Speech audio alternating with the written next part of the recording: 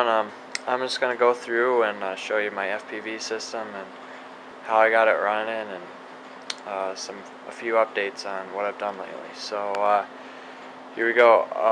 To start off, I've got a 900 megahertz 800 milliwatt transmitter for the video. For the camera, it's just a Hobby King board camera that comes with all their kits. Sorry, I should have mentioned this. The transmitter and the receiver over here, those are both the Hobby King 900 megahertz 800 milliwatt kit, and so is this camera. But the lens on this camera, I switched it out for a wider angle lens. I just prefer that. And let's see, over here I've got a patch antenna that I built a few days ago. I think it's like 8 dBi or something. I built it via IB Crazy's instructions, and it was really easy to build and it works perfectly. So if you guys haven't checked that out, make sure you check that out if you're looking for a good antenna.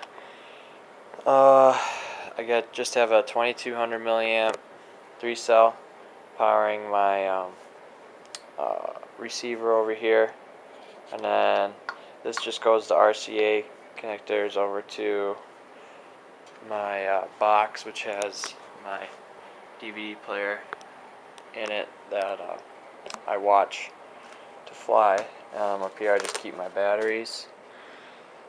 To control the plane, I'm using 2.4 gigahertz currently. I plan on hopefully getting like Dragon Link or Chain Link or something, some sort of UHF to control it in the future, so I can get more range. But my 2.4 link is working out pretty good right now. I just have a remote receiver up here on the wing, and then the main receiver of the plane is down below. It's an AR8000. There's the telemetry module, and then the telemetry antenna goes out there. And so everything's kind of in there. It's got some ferrite cores around it. For telemetry, I've just got voltage of the main battery pack, and then it shows the receiver voltage. Oops. And then it's got flight log data, so it's got the frames that are lost and then any holds that happen. And I have it so it warns me whenever that happens, so I can kind of tell when I'm going out of range with the plane, which is really handy because you just don't want to all of a sudden lose range. So I can kind of tell when it's starting to go, so I can correct it or turn around and come back. So that's really handy. This is my third FPV platform. This is currently the RC test flight micro drone. I added some things to it. I added some winglets on the tail and out on the edge, so it could handle a little bit more weight, because I've done some mods up here. As you can see, I have a tilt servo, no pan, just tilt, but I can show you how that works. I can have it either, let's see, let's get it in the light here.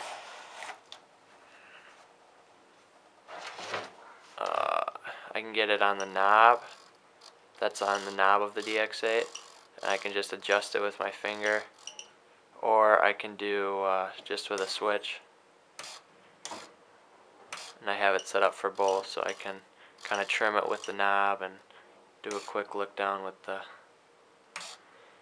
switch. So I use both. Both work out really well. I like the tilt.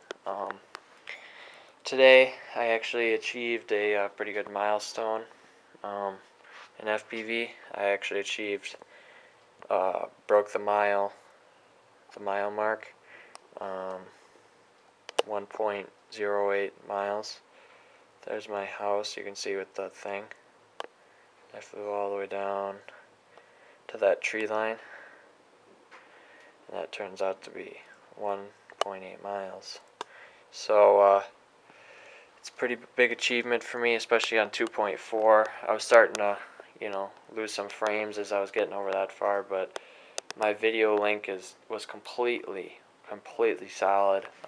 Absolutely no glitches. I actually yesterday I received a saw filter, like a upgradable one or whatever. You can check out rcexplorer.se's build along thing on that, where you upgrade the saw filter in the receiver, and it'll increase your range by 3 dBi, which is basically like doubling your transmitter power. So I did that, and it just works perfectly. It worked fine before, but now it's just completely solid, and wasn't that hard of a modification, but I did it anyway, and it works perfectly. For the motor on here, I have a Blue Wonder. I think it's 1500 kV, and it's got a 9-inch prop, which is actually too big for that motor. So I have to avoid open throttle, but I usually don't get over half anyway for cruising speed. So usually cruising speed is about half, and that it still climbs at that rate, so it works fine. Servos HXT 900 9-gram servos. The trusty HXTs always work perfectly. Then 20 amp ESC. So, but that's about it. This is all made. The wing is made from Elmer's foam board, and so is the tail. And the fuselage is made from 1/2-inch foam, and then on the sides is 1/4-inch, just Home Depot foam, both of them. So that is my FPV setup that I'm using currently. Hope to be upgrading it soon. I'm in the makings of upgrading, or just maybe getting another receiver and stuff, and doing a second plane here. But here it is. This plane should be it'll probably be a twin. I don't know.